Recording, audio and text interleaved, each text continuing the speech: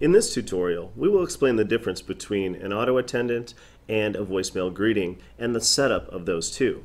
To get started, click the Login button in the top right at freedomvoice.com or freedomiq.com to access WebLink. Once logged into WebLink, if we mouse over the Settings tab, we can see the different sections for those different recordings. Under Menus, we have Recordings and Voicemail Boxes.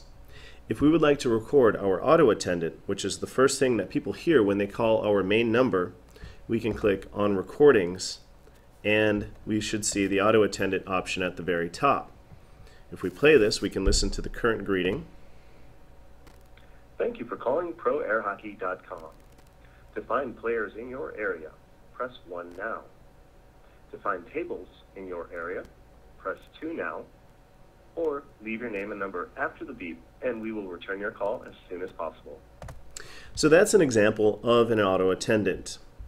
Typically, it gives options for your callers to select, and then either goes to voicemail, allows them to listen to other recordings, or forwards the call through so you can answer it and talk to them live.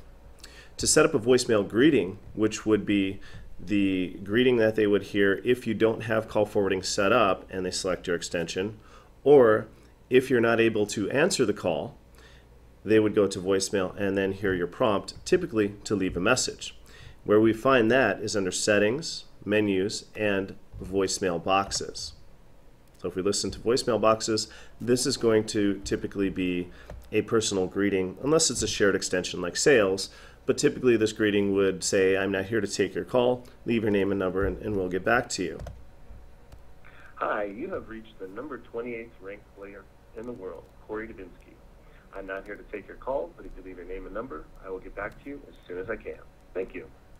To change either of these recordings, simply click the Change Recording button, and you can have the system call you to record, where you put in a phone number. Simply type in a phone number, hit Call Me, or you can load this from an audio file on your computer.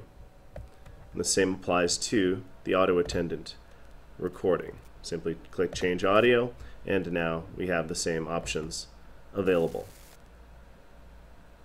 That concludes the setup of auto attendant versus voicemail.